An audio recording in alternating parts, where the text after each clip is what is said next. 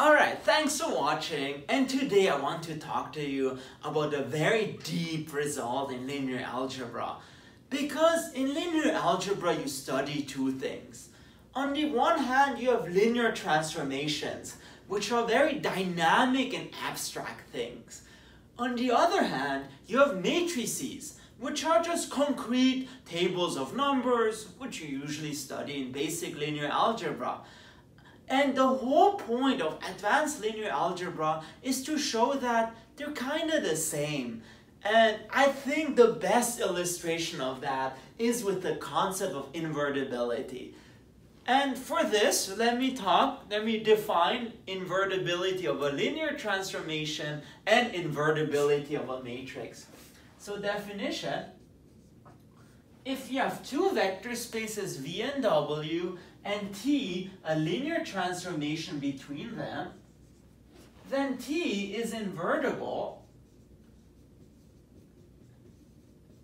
if there's a linear transformation that undoes whatever damage T does. If there exists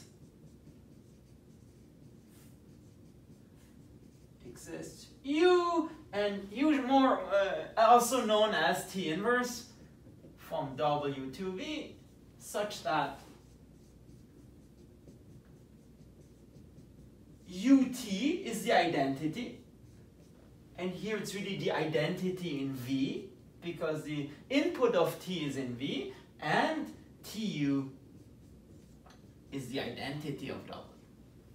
So maybe in terms of a picture, if this is V, and this is W, and we have T, and you think of T as a direct flight, then TU, or T inverse, is the return flight.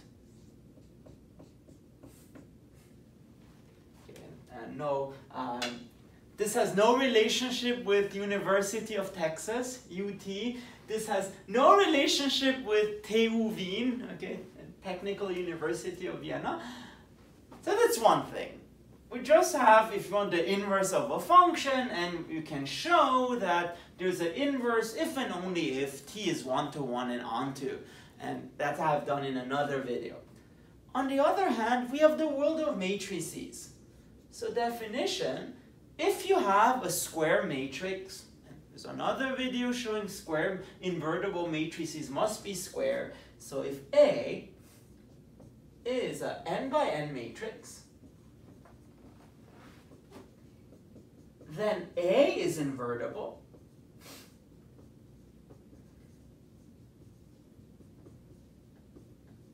if there's a matrix B that also undoes whatever A does.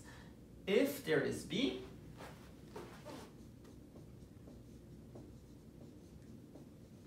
a n by n matrix B such that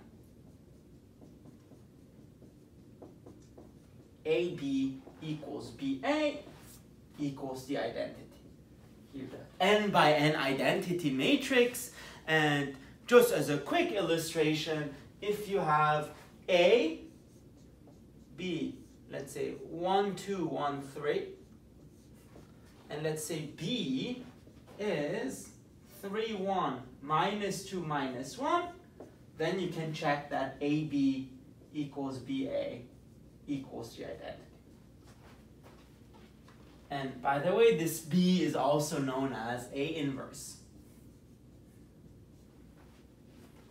Okay, so we have those two things, and you have to understand they're two very different concepts. On the one hand, we have this dynamic duo, T and U, which undo everything. On the other hand, we have those two tables, such that if you multiply them, then you get the identity.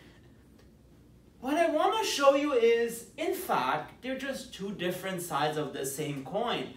In other words, if you take the matrix of T inverse, okay, so if you take this matrix of U, then it turns out it's the inverse of the matrix of T. In other words, the matrix of T inverse, again the matrix of this dynamic thing that undoes T, is just the inverse of this list of numbers of the matrix of T. And so let me write that down more precisely.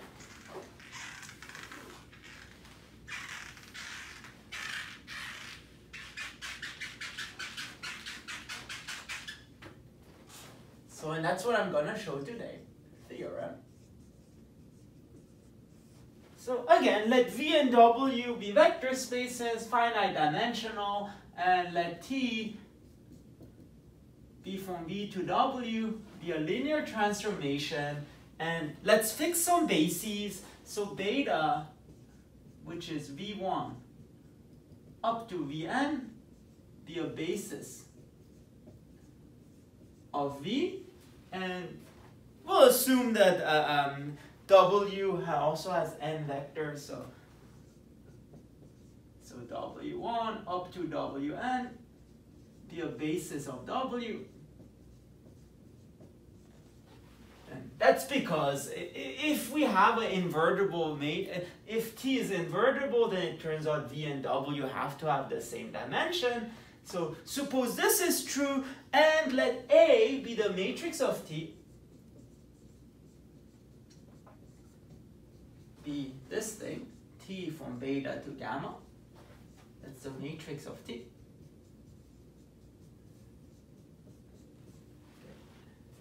Then it turns out this linear transformation is invertible if and only if this matrix is invertible, which again relates this dynamic thing to this static thing, if you want. Then, first of all, T is invertible, which, by the way, it's usually very hard to check. You have to check, it's 1-to-1, onto, and everything. This is easy to check, if and only if A is invertible. Usually you just have to calculate the determinant and show it's non-zero. Unless you're my student, we haven't done determinants yet. And moreover, what's even more interesting is the matrix, in either case, the matrix of T inverse is just A inverse. So if you take the matrix of T inverse and you switch it from gamma to beta, because it goes from W to V, equals to A inverse. In other words, if you take the matrix of T inverse, it's the matrix of T inverse. And in another video, I will show you a really cool application of that, where you can actually calculate T inverse by just calculating inverse of matrices. So, because also in practice, T inverse is hella hard to find, but this matrix, inverse of the matrix, is easy to find. All right, and what's interesting is also the proof. That's why I want to prove this. So, write this down if necessary. And what I will show is both directions, and in either case, I will show that this result too holds. So I'll sort of kill two birds with one stone.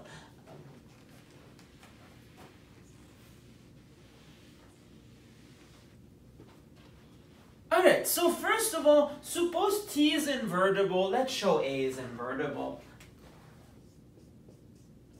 So suppose T is invertible. What this means is that there is a linear transformation U which undoes whatever T does. So there is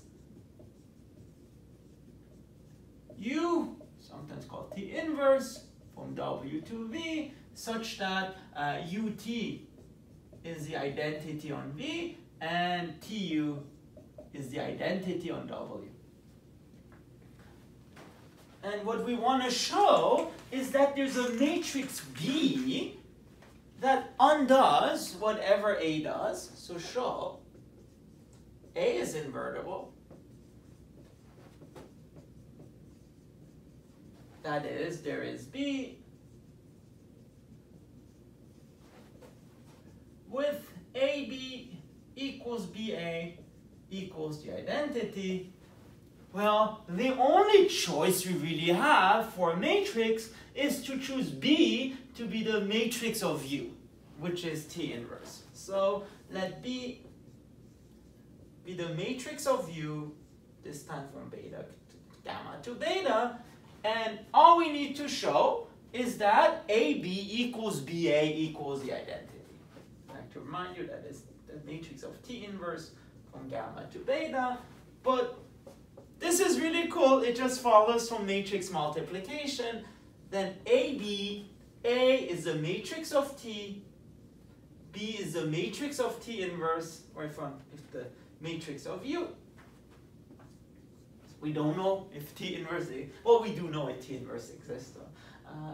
So we have this, that goes from, gamma to beta. Because notice those almost like integration, the diagonal things cancel out. And then by definition of matrix multiplication, the product of two matrices is the matrix of the composition, Tu from gamma to gamma. But we know that Tu is the identity on W. And the matrix of the identity function is the identity matrix. So indeed, AB is the identity, and similarly, using UT as the identity, you show BA is the identity. I mean, look how beautiful linear algebra is. It just flows like butter, okay? And so, what have we shown? AB is the identity, BA is the identity, and therefore, A is invertible. I forgot to mention, well, if T is invertible, the dimensions are the same, so A is indeed an n by n matrix, and B is an n by n matrix. So this works. A is invertible. And moreover, what is A inverse? On the one hand, A inverse is A inverse, and that's the matrix of T from beta to gamma inverse. But also, well, we just shown that A inverse is B, but what was B is the matrix of U, and U is just T inverse. So indeed, we have just shown that the matrix of T inverse is the matrix of T inverse. That takes care of, sadly, the easy direction. So there is a harder direction coming.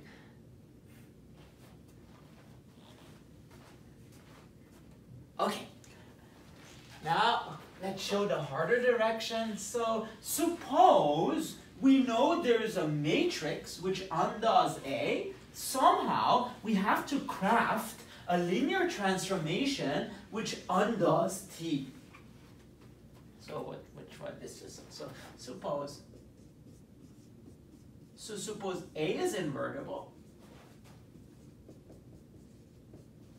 So there is B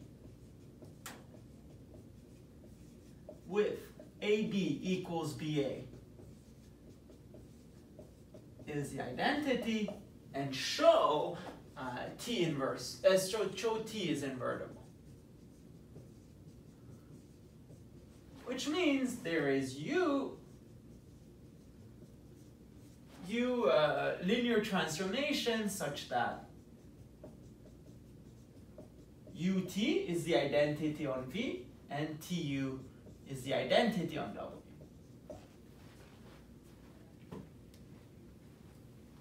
Okay, and here's the idea. The idea is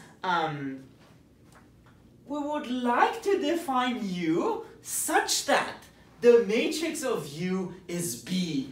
Because then, if U is T inverse, we would get that the matrix of T inverse is B, which is A inverse, which is the inverse of the matrix of T. So here's the idea, and again, it's not technically part of the proof. This is what will help us prove this. So idea, define U such that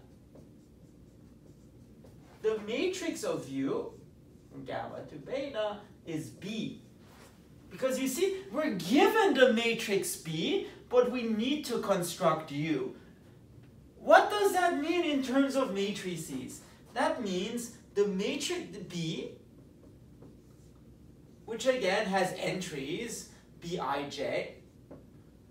If we want this to be the matrix of U, it means that if you evaluate U at the basis vectors of gamma, so UW1, dot, dot, dot, UWJ, dot, dot, dot, UWN. If you evaluate U at the basis vectors of gamma and write your result in terms of the vectors in beta, which are V1 up to Vn, and maybe this is Vi, then basically the ith component of UWJ has to be this Bij. And this is just by the definition of a matrix. The definition of a matrix is if you evaluate your linear transformation at the jth basis vector and you write this in terms of your output vectors, then the ith entry should be the entry of your matrix. Alright, this is how, heuristically how to define it, but now let's actually do this. So now define U from W to V such that U of Wj equals to, you write it in terms of the Vi with the components of your matrix, which really means the sum from 1 to n of Bij and Vi. By the way, why are we summing over I? Because here we have a j, here we have a j. So basically we have to sum over I to make the i's disappear, because we have a j here and we have a j here. So anything else just disappears. Because just like in integration, right? If you have a constant on the left-hand side and an f of x on the right-hand side, you have to integrate f with respect to x, because you don't want x's anymore. Alright, so I'm saying, well, define U by this formula.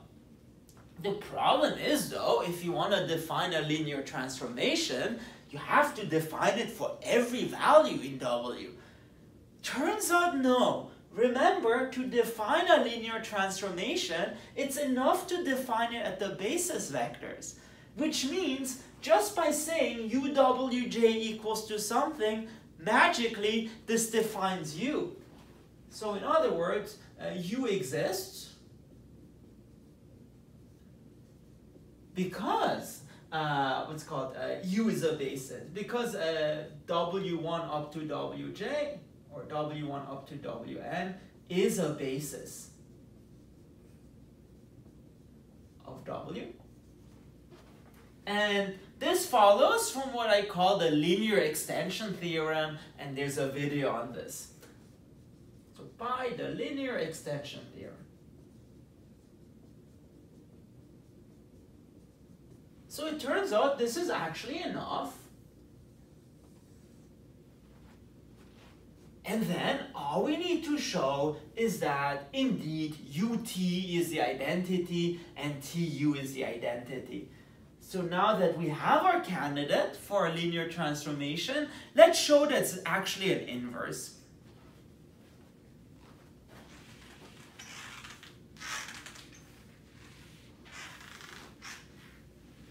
Well, let's see. First of all, what is the matrix of U? By definition, the matrix of U is B. This is the whole point of doing this. So by construction, the matrix of U from gamma to beta is precisely B, which is A inverse. And then, to show ut is the identity, let's just calculate the matrix of ut. Then ut from beta to beta. So from beta to, beta to beta. The input is in V, the output is in V. Well, by definition, again, of matrix multiplication, this is u from gamma to beta times t from beta to gamma. Okay, those cancel out. But then, by definition or by construction, this is B, this is A, but by assumption, remember this is the identity. But what is the identity? It's just a matrix of the identity transformation. And you see, because those two matrices are the same, it turns out the linear transformations have to be the same as well. So what follows is that indeed ut is the identity. So you see this interplay between linear transformations and matrices, very important. And similarly, you can show that tu is the identity. And therefore, what have we shown? So t is invertible.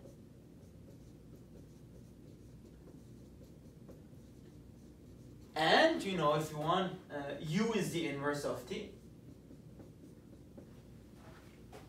Lastly, all we need to show is that the matrix of t inverse is the matrix of t inverse, but that's not too bad. The matrix of t inverse from gamma to beta, well, that's the matrix of u from gamma to beta. And by construction, the matrix of u is B. By definition, B is A inverse, but that's A inverse. And remember, A was the matrix of T from beta to gamma, and then inverse. Ta-da! So indeed, now you can go home and sleep well, because now you know that the matrix of T inverse is the matrix of T inverse.